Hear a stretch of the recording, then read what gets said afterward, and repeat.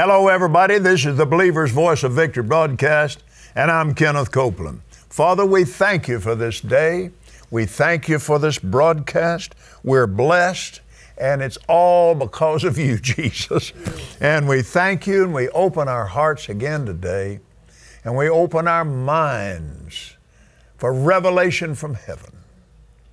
And we thank you for insights, ideas, and concepts of the kingdom of God. In Jesus' name. Amen. Amen. Remember that. Insights, ideas, and concepts. I see. So, insights, ideas, and concepts. That's the way the Spirit of God works. He gives you insight. He gives you ideas and concepts of His way of doing things. Amen. Let's open our Bibles again to the 11th chapter of Mark once more. We'll go back to this and refer to this. Verse 22, Jesus answering saith unto them, have faith in God. Now, we're talking about the developing, the training, the educating of the born-again human spirit. The most important part of you, because it is you. Right. So,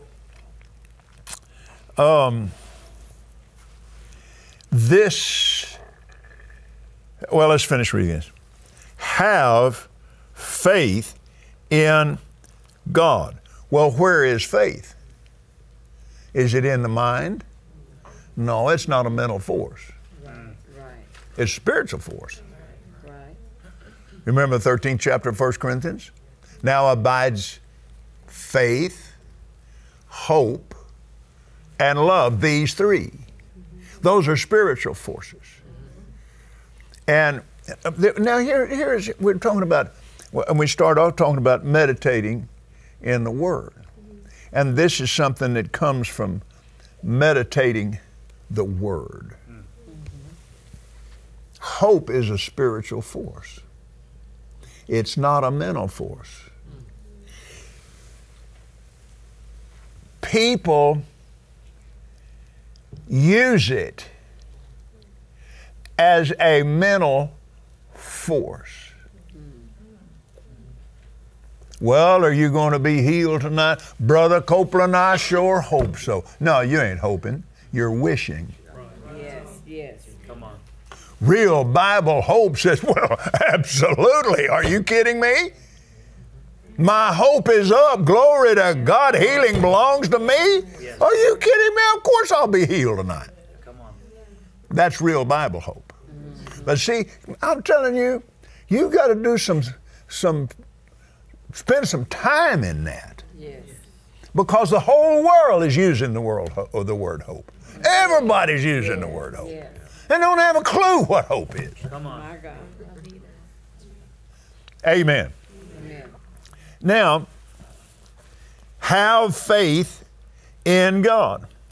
For verily I say unto you that whosoever shall say unto this mountain, be thou removed and be thou cast into the sea, and shall not doubt in his heart, but shall believe where? In his heart, that those things, those words which he says shall come to pass, he shall have whatsoever he saith. So we can see just from this right here that it is vitally important that the spirit man grow up. Right. That the spirit man grow up. And be an adult. Yes. And not just a baby tossed to and fro by every wind of doctrine. But grow up into Him. Okay. I'm going to go ahead and give you all 5 of these, if you can just jot them all down.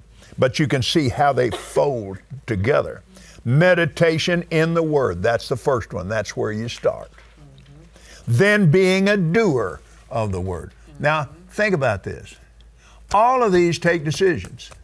Yes. I have to decide to meditate in the Word. And then do it. Doing it once or twice won't do anything. This is life's work. Yes, it is.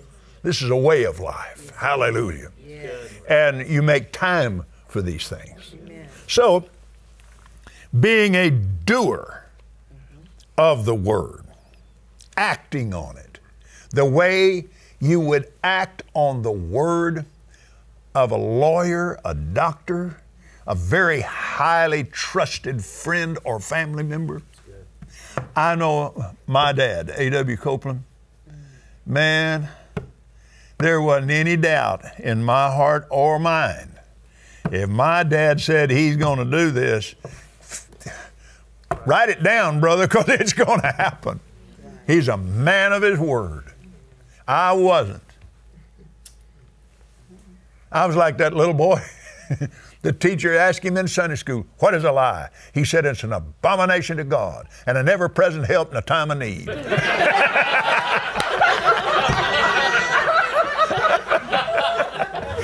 hey, that might be a seducing spirit, you know. That's exactly what it is. But anyway, man, I learned from my dad. Anyway.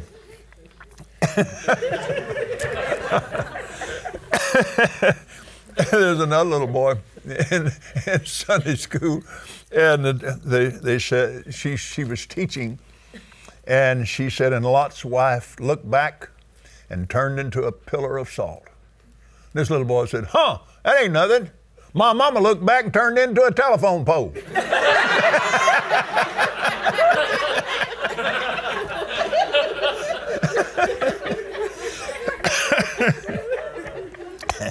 If I remember right, I got that from Charles. I may have got both those from Charles Capps. I kind of think I did. He's in heaven today, praise God, and I miss him too. Hallelujah.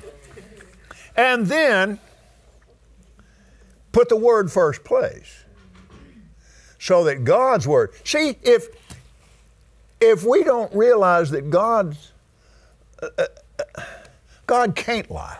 That's right. It isn't that He won't, He can't. Think about it. This came from meditating on that one day. Man, I was just meditating. What do you mean you can't lie? And it was just as clear and plain that if the Lord just appeared suddenly and said, isn't this a wonderful Saturday? And everybody said, no, Lord, this is Wednesday. Not anymore, it isn't. All the calendars would change. I mean, the planets would, He can't lie. This book is a copy of the truth. Hallelujah. And it can be trusted. Now, also, the Scripture tells you very clearly in 1 John, we've known the love. The Greek was kenosko, which means intimate relationship with. You knew that when you got born again. But we've known and believed the love that God has to us. Now, most Christian people don't believe that. Oh, Brother Copeland, don't start that. I believe He loves me. Really? And then you got sick and all upset. I just don't see how you can let this happen to me. Don't you care? Huh? Amen. Amen. Natural, physical love. That's bankrupt. But the natural thinking carnal mind still has love in that category. In the beginning, love created the heavens and the earth.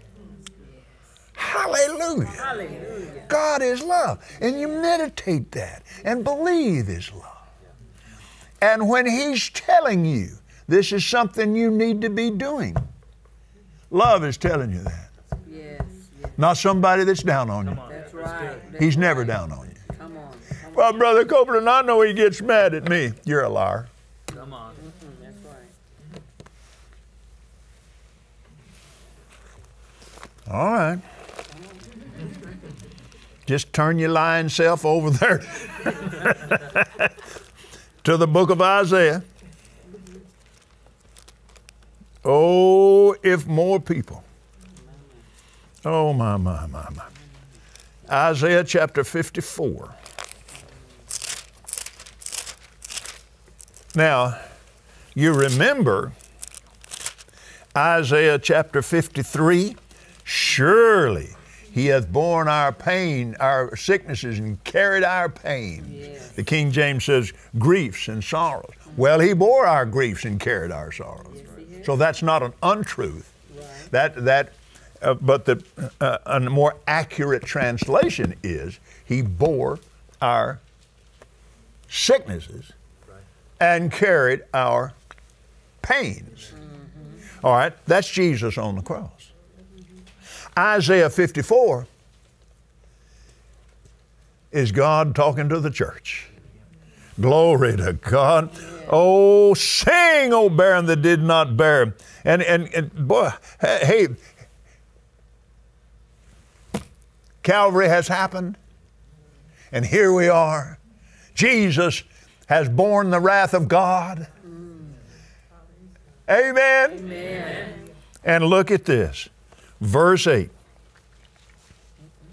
Or verse 7, for a small moment have I forsaken thee, but with great mercy will I gather thee. What was that small moment? 3 days and 3 nights.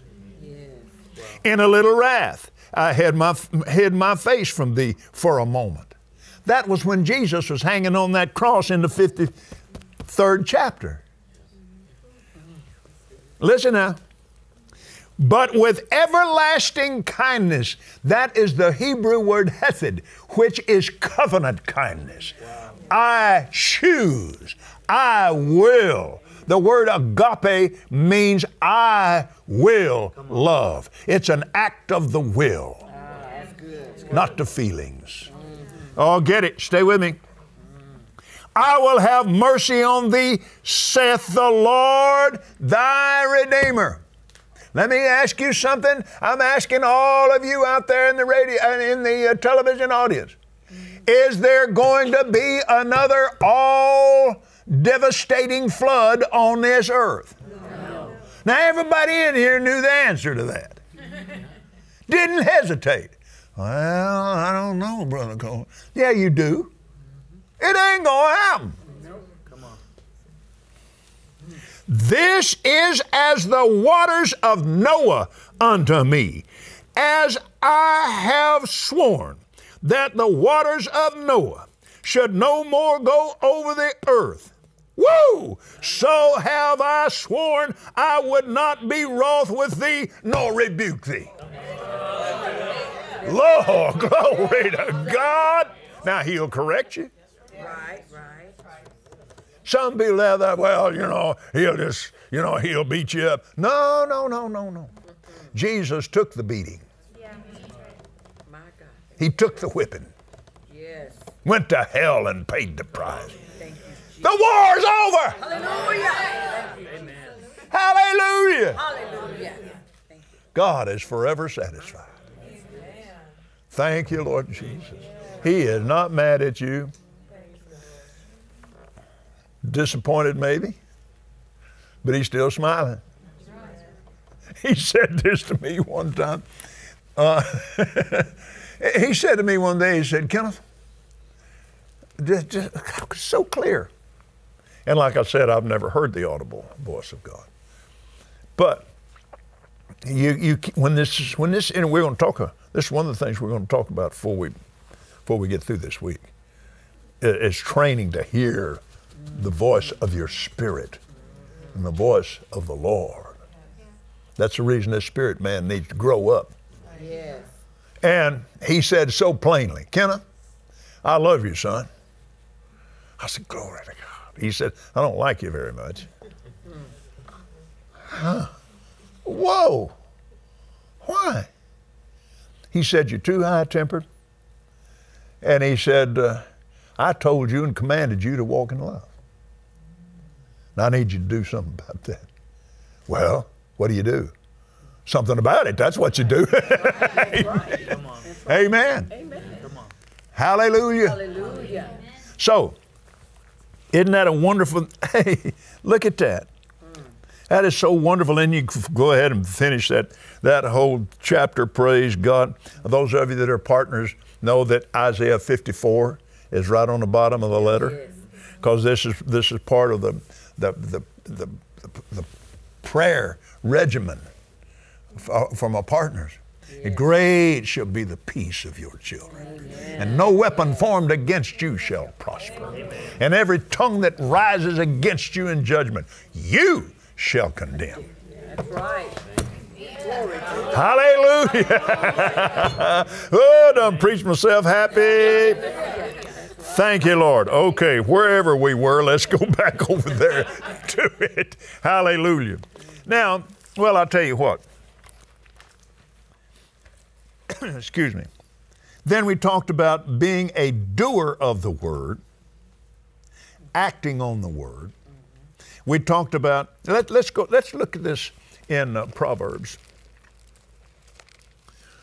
in chapter 4, verse 20. This is just like having a prescription on the side of a bottle of medicine. Wow. This is the prescription for receiving from God. Okay. My son, attend to my words. Put it first. Incline thine ear unto my saying. I'm inclined to hear this. Yes. Well, now, Brother Copeland, I don't know. You know, I know the Bible says that. But see, you're not inclined to hear it. When you make that decision, this word is first place in my life, right, then I'm inclined to hear this. Yes. And there's a lot of times you think you got a real problem, but then when you find out what the Bible says about it, you think, you know, that's no problem at all. That's not the problem I thought it was. I've had that happen a lot of times. I had the Lord say to me, we were at a point in the ministry one time where we were $1 million behind. And man, I'd prayed about it for several days, and I said, Lord, I need $1 million. He said, no, you don't. I said out loud, well, you could have fooled me. See, I'm surface looking here. That's right. And he said, no. He said, you have a spiritual problem in the ministry, something I told you, and you saw it, but then you just kind of passed it off. You didn't follow through with it. And he said, if I were to give you $1 million today, that spiritual problem inside the ministry would eat that up, and it wouldn't be long you'd be back behind again because you haven't removed the problem. It's like taking an aspirin or a painkiller. You haven't removed the problem. You just put the pain down where you're not feeling it. Exactly. So, incline your ear to my sayings. Let them, my sayings, not depart from your eyes. This means you're going to have to put your eyes on the Word. It's not good enough just to memorize it. Right. How many of you had breakfast this morning? I did too. I remember exactly what I had. I remember exactly how it tasted. I cannot get nourishment in my body by remembering what I had for breakfast. Wow. That's right. That is good. Now, memorizing Scripture, that's excellent.